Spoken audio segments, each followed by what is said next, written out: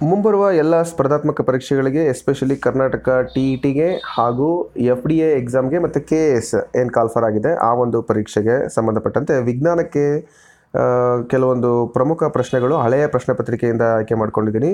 ಇವನ್ನ ಈಗ ಆಲ್ರೆಡಿ 2 ವಿಡಿಯೋಗಳನ್ನು ಅಪ್ಲೋಡ್ ಮಾಡಿದ್ದೀನಿ. ಆ ಲಿಂಕನ್ನು ಕೂಡ ಡಿಸ್ಕ್ರಿಪ್ಷನಲ್ಲಿ ಹಾಕಿರ್ತೀನಿ. ಸೊ ನೀವು ನೋಡ್ಬೋದು. GKಗೆ ಅಂಥೇಳಿ ನೀವು ಒಮ್ಮೆ ಈ ಒಂದು ವಿಡಿಯೋವನ್ನು ಯಾವಾಗ ಫ್ರೀ ಇರ್ತೀರಿ ಆಗ ನೋಡಿ. ಪ್ರಶ್ನೆಗಳು ಈ ರೀತಿ ಇದ್ದಾವೆ, ನೋಡೋಣ. ವಿದ್ಯುತ್ ಪ್ರವಾಹದ ಮೂಲಮಾನವಿದು. ಯಾವುದು ವಿದ್ಯುತ್ ಪ್ರವಾಹದ ಮೂಲಮಾನ ಅಂತ ಕೇಳಿದರೆ ವಿದ್ಯುತ್ ಪ್ರವಾಹದ ಮೂಲಮಾನ ಆಂಪೇರ್. ಸೊ ನಿಮಗೆ ಕೆಲ್ವಿನ್ ಇದು ಒಂದು ಉಷ್ಣಕ್ಕೆ ಸಂಬಂಧಪಟ್ಟಿದ್ದಾಗಿರುತ್ತೆ. ಹಾಗಾಗಿ ಬೇರೆ ಮೋಲ್ ಅಂತಕ್ಕಂಥದ್ದು ಬೇರೆ ಬರುತ್ತೆ. ಹಾಗಾಗಿ ಇಲ್ಲಿ ಸರಿಯಾದ ಉತ್ತರ ಆಂಪಿಯರ್ ಅಂತಕ್ಕಂಥದ್ದು. ಮುಂದಿನ ಪ್ರಶ್ನೆ, ಫ್ಯೂಸ್ ತಂತಿಯಲ್ಲಿರುವಂಥ ಮಿಶ್ರಲೋಹ ಯಾವುದು? ಸೀತಾ ಅಂತ ನೆನಪಿಟ್ಕೊಳ್ಳಿ. ಸೀತಾ ಅಂದರೆ ಯಾರು? ರಾಮನ ಒಂದು ಧರ್ಮಪತ್ನಿ. ಅಂದರೆ ಸೀಸ ಮತ್ತು ತವರ ಅಂತ. ಸೀತಾ ಅಂದರೆ ಇದು ನಿಮಗೆ ಕನ್ಫ್ಯೂಸ್ ಆಗ್ಬೋದು, ಸೀಸ ಮತ್ತು ತಾಮ್ರ ಅಂಥೇಳಿ. ಹಂಗಲ್ಲ, ಒಟ್ಟು ಸೀಸ ಮತ್ತು ತವರ ಅಂಥೇಳಿ. ಸೊ ಇದನ್ನು ನೀವು ನೆನ್ಪಿಟ್ಕೊಳ್ಳೋಕ್ಕೆ ಈಸಿ ಆಗುತ್ತೆ. ಅದನ್ನು ನಮ್ಮ ಸರ್ ನಮಗೆ ಹೇಳ್ಕೊಟ್ಟಿದ್ರು. ತವರ ವರ ಅಂತ ಇದೆ ನೋಡಿ ಅಲ್ಲಿ. ಅಂದರೆ ಅಲ್ಲಿ ರಾಮ ಸೀತೆಗೆ ಸಂಬಂಧಪಟ್ಟಂತೆ ಏನೋ ಒಂದು ಕ್ಲೂ ನಿಮಗೆ ನೆನಪಿಟ್ಕೊಳ್ಳಿಕ್ಕೆ ಫ್ಯೂಸ್ ತಂತಿಯನ್ನು ಮಾಡಿರ್ತಾರೆ. ಇದು ಕಡಿಮೆ ಕರಗುವ ಬಿಂದುವನ್ನು ಹೊಂದಿರುತ್ತೆ, ಅಂದರೆ ದ್ರವಣ ಬಿಂದುವನ್ನು ಹೊಂದಿರೋದ್ರಿಂದ ನಮ್ಮ ಎಲೆಕ್ಟ್ರಿಕಲ್ ಅಪ್ಲಯನ್ಸಸ್ಸು ಆ ಒಂದು ವಿದ್ಯುತ್ತಿನ ಹೆಚ್ಚಿನ ಒಂದು ಆಂಪಿಯರ್ ಕರೆಂಟ್ ಬಂದಾಗ ರಕ್ಷಣೆ ಮಾಡಲಿಕ್ಕೆ ಇರ್ತಕ್ಕಂಥ ಒಂದು ಫ್ಯೂಸ್. ಮುಂದಿನ ಪ್ರಶ್ನೆ, ಇದೊಂದು ಸಾರ್ವತ್ರಿಕ ದ್ರಾವಕ ಯಾವುದು? ನಿಮಗೆಲ್ಲ ಗೊತ್ತು, ನೀರು ಒಂದು ಸಾರ್ವತ್ರಿಕ ದ್ರಾವಕ. ಹಾಗೆ ಸೂರ್ಯನ ಮೇಲ್ಮೈ ಇರ್ತಕ್ಕಂಥ ತಾಪಮಾನ ಎಷ್ಟು ಅಂತ ಕೇಳಿದರೆ 6000 ಕೆಲ್ವಿನ್ ತಾಪಮಾನ. ನಾನು ಆಗಲೇ ಹೇಳಿದೆ ಕೆಲ್ವಿನ್ ಯಾವುದರ ಮೂಲಮಾನ ಅಂದರೆ ತಾಪದ ಮೂಲಮಾನ. ಇನ್ನು ಸೆಲ್ಸಿಯಸ್ ಬಂದು ಉಷ್ಣದ ಮೂಲಮಾನ ಅದು. ನೆಕ್ಸ್ಟು ಸೋಡಿಯಂ ಕ್ಲೋರೈಡ್ ಒಂದು ಏನು ಅಂತ ಕೇಳಿದರೆ ಸೋಡಿಯಂ ಕ್ಲೋರೈಡ್ ಇದು ಒಂದು ಲವಣ. ಹಾಗೆ ಸಮುದ್ರ ಮಟ್ಟದಲ್ಲಿ ಶುದ್ಧ ನೀರಿನ ಕುದಿಯುವ ಬಿಂದು ಎಷ್ಟಾಗಿರುತ್ತಪ್ಪ ಅಂದರೆ 100 ಡಿಗ್ರಿ ಸೆಂಟಿಗ್ರೇಡ್ ಆಗಿರುತ್ತೆ ಸಮುದ್ರ ಮಟ್ಟದಲ್ಲಿ. ಸಿಲಿಕಾ ಇದರ ಒಂದು ಅಣುಸೂತ್ರ ಸಿಲಿಕಾ ಅಂತ ಕೇಳಿದರೆ SiO3 ಅಂತ ನಾವು ಹೇಳಬೇಕಾಗತ್ತೆ. ಸಿಲಿಕಾನ್ ಡೈಆಕ್ಸೈಡ್ ಬಂದು SiO2 ಆಗುತ್ತೆ. ಸೊ ಸಿಲಿಕಾ ಅಂತ ಕೇಳಿದ್ರಿಂದ SiO3ನ ನೀವು ಇಲ್ಲಿ ಹಾಕಬೇಕಾಗತ್ತೆ. ಸಿಲಿಕಾನ್ ಆಕ್ಸೈಡ್ SiO ಆಗುತ್ತೆ. ಬರೀ ಸಿಲಿಕಾ ಕೇಳಿದರೆ ಅಂದರೆ ಸಿಲಿಕಾ Si ಅಂತೇಳಿ ಸಿಗೋದಿಲ್ಲ, SiO3ನೇ ಅದು ಸರಿಯಾದ ಒಂದು ಸೂತ್ರ. ವಾಷಿಂಗ್ ಸೋಡಾದ ರಾಸಾಯನಿಕ ಹೆಸರೇನು ಅಂತ ಕೇಳಿದರೆ ಸೋಡಿಯಂ ಕಾರ್ಬೋನೇಟ್. ಇದು ವಾಷಿಂಗ್ ಸೋಡಾದ ಒಂದು ರಾಸಾಯನಿಕ ಹೆಸರು. ಸೋಡಿಯಂ ಕ್ಲೋರೈಡ್ ಮತ್ತು ಅಡಿಗೆ ಉಪ್ಪು ಅದರ ಒಂದು ರಾಸಾಯನಿಕ ಹೆಸರೇನು, ಮತ್ತು ವಾಷಿಂಗ್ ಸೋಡಾ ಬಿಟ್ಟು ಅಡಿಗೆ ಸೋಡಾದ ರಾಸಾಯನಿಕ ಹೆಸರೇನು, ಈ ರೀತಿ ಎಲ್ಲ ನಿಮಗೆ ಕೇಳ್ತಾರೆ. ನೆಕ್ಸ್ಟು ಹೊಲಿಗೆ ಯಂತ್ರ ಇದನ್ನು ಕಂಡುಹಿಡಿದವರು ಯಾರು? ಮಾರ್ಕೋನಿ, ಮತ್ತು Isaac singer, Isaac Newton, henry Ford ಅಂತ ಕೊಟ್ಟಿದ್ದಾರೆ. ಇಲ್ಲಿ ಸರಿಯಾದ ಉತ್ತರ ಯಾವುದು ಅಂತ ನಾವು ನೋಡೋಣ. ಹೊಲಿಗೆ ಯಂತ್ರ ಥಾಮಸ್ ಸೈಂಟ್ ಅಂತಕ್ಕಂಥವ್ರು ಹೊಲಿಗೆ ಯಂತ್ರವನ್ನು ಕಂಡುಹಿಡಿತಾರೆ. ಬಟ್ ಇಲ್ಲಿ ಆಪ್ಷನಲ್ಲಿ ಇಲ್ಲ. ಹಾಗಾಗಿ ಈ ಒಂದು ಪ್ರಶ್ನೆಯನ್ನು ನೀವು ಪೆಂಡಿಂಗನ್ನು ಇಡಬೇಕಾಗತ್ತೆ. ಸೊ ಪ್ರಶ್ನೆ ಸಂಖ್ಯೆ 59. ನಿಮ್ಮ ಅನಿಸಿಕೆಯನ್ನು ಕೂಡ ಕಮೆಂಟ್ ಮಾಡ್ಬೋದು.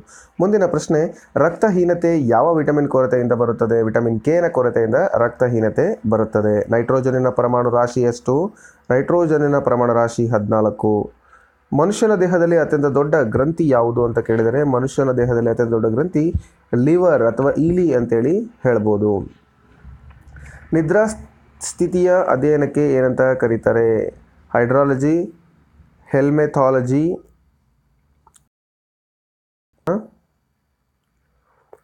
ಹಿಪ್ತಾಲಜಿ ಅಂತ ಕೊಟ್ಟಿದ್ದಾರೆ. ಸೊ ಸರಿಯಾದ ಉತ್ತರ ಇಪಾಲಜಿ.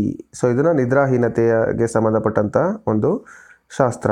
ನೆಕ್ಸ್ಟ್, ಗಳಗಂಡ ರೋಗ ಈ ಅಂಶದ ಕೊರತೆಯಿಂದ ಬರುತ್ತದೆ ಅಂತ ಇದೆ. ಗಳಗಂಡ ರೋಗ ಯಾವ ಅಂಶದ ಕೊರತೆಯಿಂದ ಬರುತ್ತೆ ಅಂದರೆ ಅಯೋಡಿನ್ ಅಂಶದ ಕೊರತೆಯಿಂದ ಬರುತ್ತೆ. ಇದನ್ನು ಸ್ಥಾನಿಕ ರೋಗ ಅಂತ ಕೂಡ ಕರೀತಾರೆ. ನೆಕ್ಸ್ಟ್, ಗೋಬರ್ ಗ್ಯಾಸ್ನಲ್ಲಿ ಅಧಿಕವಾಗಿರುವಂಥ ಘಟಕ ಯಾವುದು ಅಂದರೆ ಮೀಥೇನ್ ಅಂತಕ್ಕಂಥದ್ದು ಗೋಬರ್ ಗ್ಯಾಸ್ನಲ್ಲಿ ಅಧಿಕವಾಗಿರುತ್ತೆ. ನಿಂಬೆಹಣ್ಣಿನಲ್ಲಿರುವಂಥ ಆಮ್ಲ ಸಿಟ್ರಿಕ್ ಆ್ಯಸಿಡ್.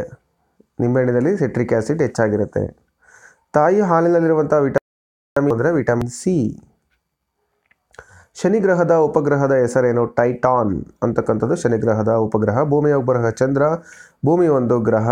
ಹಾಗೆ ಪೋಬೋಸ್ ಮತ್ತು ಡಿಮೋಸ್ ಬಂದು ಮಂಗಳ ಗ್ರಹದ ಉಪಗ್ರಹಗಳು. ರಕ್ತದಲ್ಲಿ ಎಷ್ಟು ಗುಂಪುಗಳಿವೆ ಅಂದರೆ 4 ಗುಂಪುಗಳಿದ್ದಾವೆ. ಮೂತ್ರಪಿಂಡವು ಯಾವ ಆಕಾರದಲ್ಲಿದೆ ಅಂತ ಹೇಳಿದರೆ ಹುರುಳಿ ಬೀಜದ ಆಕಾರದಲ್ಲಿದೆ. ಹುರುಳಿ ಬೀಜ ಯಾವ ಆಕಾರದಲ್ಲಿರುತ್ತಲ್ಲ ಹಾಗೆ ಮೂತ್ರಪಿಂಡ ಇದೆ. ಹೃದಯದಲ್ಲಿ ಡ್ಯಾಶ್ ಕೋಣೆಗಳಿವೆ ಅಂತ ಕೇಳಿದರೆ 4 ಕೋಣೆಗಳಿವೆ. ಕುಂಬಳಕಾಯಿಯಲ್ಲಿ ಎಷ್ಟು % ನೀರಿರುತ್ತೆ ಅಂದರೆ 95% ನೀರು ಇರುತ್ತೆ. ಇನ್ನು ಡಾರ್ವಿನ್ ಈ ದೇಶದ ಪ್ರಕೃತಿ ವಿಜ್ಞಾನಿ. ಡಾರ್ವಿನ್ ಅಂತಕ್ಕಂಥವನು ಬ್ರಿಟನ್ ದೇಶದ ಪ್ರಕೃತಿ ವಿಜ್ಞಾನಿ. ಟೈಟನ್ ಉಪಗ್ರಹವನ್ನು ಕಂಡುಹಿಡಿದವರು ಯಾರು ಅಥವಾ ಆವಿಷ್ಕರಿಸಿದವರು ಯಾರು ಅಂತ ಕೇಳಿದರೆ ಹೈಜೆನ್ಸ್ ಅವರು ಟೈಟನ್ ಉಪಗ್ರಹವನ್ನು ಕಂಡುಹಿಡಿತಾರೆ. ಇನ್ನು ಫಿಸಿಕ್ಸ್ ಎಂಬ ಪದ ಈ ಭಾಷೆಯಿಂದ ಬಂದಿದೆ ಅಂತ ಕೇಳಿದರೆ ಫಿಸಿಕ್ಸ್ ಅಂತಕ್ಕಂಥದ್ದು ಗ್ರೀಕ್ನ ಭಾಷೆಯಿಂದ ಬಂದಿದೆ. ಹಾಗೆ ಮುಂದಿನ ಪ್ರಶ್ನೆಗಳನ್ನು ನೋಡೋಣ. 2 ಅಥವಾ ಹೆಚ್ಚು ಮೂಲ ವಸ್ತುಗಳು ದ್ರವ್ಯರಾಶಿಯ ನಿರ್ದಿಷ್ಟ ಪ್ರಮಾಣದಲ್ಲಿ ರಾಸಾಯನಿಕವಾಗಿ ಬೆರೆತರೆ ಹೊಸ ವಸ್ತು ಒಂದು ಉತ್ಪತ್ತಿಯಾಗುತ್ತೆ. ಅದನ್ನು ನಾವು ಏನಂತ ಕರಿತೀವಿ? ಮತ್ತೊಮ್ಮೆ ಪ್ರಶ್ನೆ. 2 ಅಥವಾ ಹೆಚ್ಚು ಮೂಲ ವಸ್ತುಗಳು ದ್ರವ್ಯರಾಶಿಯ ನಿರ್ದಿಷ್ಟ ಪ್ರಮಾಣದಲ್ಲಿ ರಾಸಾಯನಿಕವಾಗಿ ಬೆರೆತರೆ ಹೊಸ ವಸ್ತು ಉಂಟಾಗುತ್ತೆ. ಅದನ್ನು ನಾವೇನಂತ ಕರಿತೀವಿ? ಸಂಯುಕ್ತ ವಸ್ತು. ಈ ಕೆಳಗಿನವುಗಳಲ್ಲಿ ಯಾವುದು ಚಲನಶಕ್ತಿ ಅಂತ ಕೇಳಿದರೆ ಗೋಡೆ ಮೇಲಿಟ್ಟ ಶಿಲೆ ಚಲನಶಕ್ತಿ ಇರೋದಿಲ್ಲ, ಅದು ಪ್ರಚನ್ನ ಶಕ್ತಿ. ಸಂಗ್ರಹಿಸಿದ ನೀರು, ಎಳೆದಿಟ್ಟ ರಬ್ಬರ್ ಇವೆಲ್ಲವೂ ಕೂಡ ಪ್ರಚನ್ನ ಶಕ್ತಿ. ಆ ಚಲನಶಕ್ತಿಗೆ ಉದಾಹರಣೆ ಅಂದರೆ ಅದು ಚಲನೆಯನ್ನು ಹೊಂದಿರಬೇಕು. ಚಲಿಸುತ್ತಿರುವ ಕಾರು ಸರಿಯಾದ ಉತ್ತರ. ಹಾಗೆ ಈ ಕೆಳಗಿನವುಗಳಲ್ಲಿ ತಂತಿವಾದ್ಯ ಅಲ್ಲದ್ದು ಯಾವುದು ಅಂತ ಕೇಳಿದರೆ ಸಿತಾರು, ಪಿಟೀಲು, ವೀಣೆ ಇವೆಲ್ಲ ತಂತಿವಾದ್ಯ. ಕೊಳಲು ಅಲ್ಲ, ಹಾಗಾಗಿ ಕೊಳಲು ಸರಿಯಾದ ಉತ್ತರ. ಇನ್ನು ವಸ್ತುಗಳ ಪ್ರತಿಬಿಂಬ ಅಕ್ಷಿಪಟಲದ ಮುಂಭಾಗದಲ್ಲಿ ಉಂಟಾದರೆ ಅದನ್ನು ಏನಂತ ಕರಿತೀವಿ ಅಂದರೆ ಅಕ್ಷಿಪಟಲದ ಮುಂಭಾಗದಲ್ಲಿ ಒಂದು ಉಂಟಾಗುತ್ತೆ. ಈಗ ಸರಿಯಾಗಿ ಆ ಒಂದು ಪ್ರತಿಬಿಂಬ ನಮಗೆ ಕಾಣಿಸೋದಿಲ್ಲ, ಅದಕ್ಕೆ ಯಾವ ಒಂದು ಸಮಸ್ಯೆ ಅಂತ ಕರಿತೀವಿ? ಆಪ್ಷನ್ಸ್ ಈ ಥರ ಇದೆ. ರಾತ್ರಿ ಗುರುಡು, ದೂರದೃಷ್ಟಿ ದೋಷ, ಸಮೀಪ ದೃಷ್ಟಿ ದೋಷ ಎಲ್ಲವೂ ಅಂತ ಇದೆ. ಇದು ಸಮೀಪ ದೃಷ್ಟಿ ದೋಷ. ಸಮುದ್ರ ಮಟ್ಟದಲ್ಲಿ ನೀರಿನ ಕುದಿಯುವುದು ಈಗ ಆಲ್ರೆಡಿ ನಾನು ನಿಮಗೆ ಹೇಳಿದ್ದೀನಿ 100 ಡಿಗ್ರಿ ಸೆಂಟಿಗ್ರೇಡ್. ಬೆಳಕಿನ ಕಿರಣಗಳು ಒಂದು ಮಾಧ್ಯಮದಿಂದ ಬೇರೆ ಸಾಂದ್ರತೆ ಇರುವಂಥ ಇನ್ನೊಂದು ಮಾಧ್ಯಮಕ್ಕೆ ಪ್ರವೇಶಿಸಿದಾಗ ತಮ್ಮ ಪಥವನ್ನು ಏನು ಮಾಡ್ತವೆ? ಬದಲಿಸುತ್ತವೆ. ಯಾವ ಗುಣ ಇದಕ್ಕೆ ಕಾರಣ ಅಂತ ಕೇಳಿದರೆ ಸರಿಯಾದ ಉತ್ತರ ವಕ್ರೀಭವನ. ಬೆಳಕಿನ ವಕ್ರೀಭವನದಿಂದಾಗಿ ಅವು ಒಂದು ಮಾಧ್ಯಮದಿಂದ ಮತ್ತೊಂದಕ್ಕೆ ಚಲಿಸ್ತವೆ, ಏನಾಗ್ತವೆ? ತನ್ನ ಪಥವನ್ನು ಬದಲಾಯಿಸ್ತವೆ. ಹಾಗೆ ವೇಲೆನ್ಸ್ ಎಲೆಕ್ಟ್ರಾನ್ಗಳ ಹಂಚಿಕೆಯಿಂದ ಉಂಟಾಗುವಂಥ ಬಂಧವನ್ನು ಹೀಗೆ ಕರೆಯುತ್ತೇವೆ. ಯಾವ ಬಂಧ ಅದು ಅಂದರೆ ಕೋವೆಲೆಂಟ್ ಬಂಧ.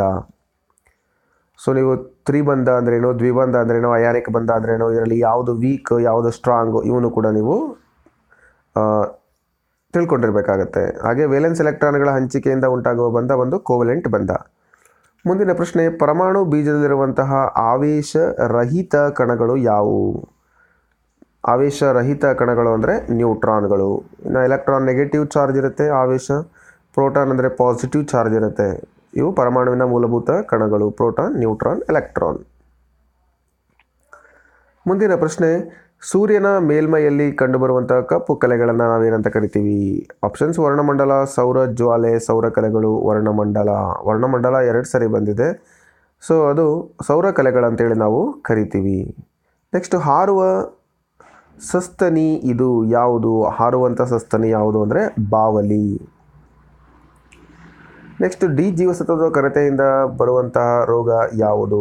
ಡಿ ಜೀವಸತ್ವದ ಕೊರತೆಯಿಂದ ರಿಕೆಟ್ಸ್ ರೋಗ ಬರುತ್ತೆ. ಬಿ ಜೀವಸತ್ವದ ಕೊರತೆಯಿಂದ ಬೆರಿ ಬೆರಿ ಬರುತ್ತೆ. ಬಿ ಫಾರ್ ಬೆರಿ ಬೆರಿ ನೆನ್ಪಿಟ್ಕೊಳ್ಳಿ. ಎ ಜೀವಸತ್ವ ಇರುಳುಗುರುಡುತನ ಬರುತ್ತೆ. ನೆಕ್ಸ್ಟು ಇವು ಆದಿಜೀವಿಗಳು. ಯಾವನ್ನ ನಾವು ಆದಿಜೀವಿಗಳು ಅಂಥೇಳಿ ಕರಿತೀವಿ? ತುಂಬ ಪುರಾತನವಾದಂಥ ಜೀವಿಗಳು, ಅವನ್ನು ನಾವು ಪ್ರೋಟೋಜೋವಾ ಅಂಥೇಳಿ ಹೇಳ್ತೀವಿ. ನೈಸರ್ಗಿಕ ಆಯ್ಕೆ ಸಿದ್ಧಾಂತದ ಪ್ರತಿಪಾದಕ ಯಾರು ಅಂತ ಕೇಳಿದರೆ ನೈಸರ್ಗಿಕ ಆಯ್ಕೆ ಸಿದ್ಧಾಂತದ ಪ್ರತಿಪಾದಕರನ್ನು ನಾವು ಡಾರ್ವಿನ್ ಅಂತ ಹೇಳಿ ಹೇಳ್ಬೋದು. ನೆಕ್ಸ್ಟು ಸಸ್ಯಗಳಲ್ಲಿ ನೀರನ್ನು ಸಾಗಿಸುವ ಅಂಗಾಂಶ ಯಾವುದು? ಸಸ್ಯಗಳಲ್ಲಿ ಪ್ರಮುಖವಾಗಿ ಝೈಲಮ್ ಮತ್ತು ಫ್ಲೋಯಮ್ ಅಂಗಾಂಶಗಳು ಸಾಗಾಣಿಕೆ ಕೆಲಸವನ್ನು ಮಾಡ್ತವೆ. ಝೈಲಮ್ ಬಂದು ನೀರಿನ ಸಾಗಾಣಿಕೆಯನ್ನು ಮಾಡಿದರೆ ಫ್ಲೋಯಮ್ ಬಂದು ಆಹಾರದ ಸಾಗಾಣಿಕೆ, ಎಲೆಯಿಂದ ಎಲ್ಲ ಸಸ್ಯದ ಭಾಗಗಳಿಗೆ. ಅದರಲ್ಲಿ ಬೇರೆ ಬೇರೆ ವಿಧಗಳು ಪೇರೆಂಕೈಮ ಮತ್ತು ಕೋಲೆಂಕೈಮ ಬರುತ್ತೆ. ಅದು ನೀವು ಡೀಟೇಲ್ ಆಗಿ ಟಿಶ್ಯೂ ಅಂತಕ್ಕಂಥ ಒಂದು ಚಾಪ್ಟರ್ನ ಓದಬೇಕಾಗುತ್ತೆ, ಅಂಗಾಂಶ. ನೆಕ್ಸ್ಟ್ ಭೂತೊಗಟೆಯಲ್ಲಿ ಹೇರಳವಾಗಿ ಸಿಗುವಂಥ ಲೋಹ ಯಾವುದು? ಭೂತೊಗಟೆಯಲ್ಲಿ ಸಿಗ್ತಕ್ಕಂಥ ಹೇರಳವಾದ ಲೋಹ ಅಲ್ಯೂಮಿನಿಯಂ ಲೋಹ. ಕಾಲರಾ ರೋಗವನ್ನು ಉಂಟು ಮಾಡುವಂಥ ಸೂಕ್ಷ್ಮ ಜೀವಿಗಳು ಸೇರಿದ ಗುಂಪು ಯಾವುದಪ್ಪ ಅಂದರೆ ಆಪ್ಷನ್ಸ್ ಬ್ಯಾಕ್ಟೀರಿಯಾ, ಶಿಲೀಂಧ್ರ, ಏಕಕೋಶ ಜೀವಿ, ವೈರಸ್ ಅಂತ ಕೊಟ್ಟಿದ್ದಾರೆ. ಸರಿಯಾದ ಉತ್ತರ ಬ್ಯಾಕ್ಟೀರಿಯಾ. ವಿಬ್ರಿಯೋ ಕಾಲರೆ ಅಂತಕ್ಕಂಥ ಒಂದು ಬ್ಯಾಕ್ಟೀರಿಯಾ ಏನು ಮಾಡುತ್ತೆ, ಕಾಲರಾ ರೋಗವನ್ನು ತರುತ್ತೆ. ಅದು ಒಂದು ಬ್ಯಾಕ್ಟೀರಿಯಾ. ಕ್ಯಾಡ್ಮಿಯಂ ಇದರ ಒಂದು ರಾಸಾಯನಿಕ ಸಂಕೇತ ಸಿ, ಕ್ಯಾಪಿಟಲ್ ಸಿ ಮತ್ತು ಸ್ಮಾಲ್ ಡಿ.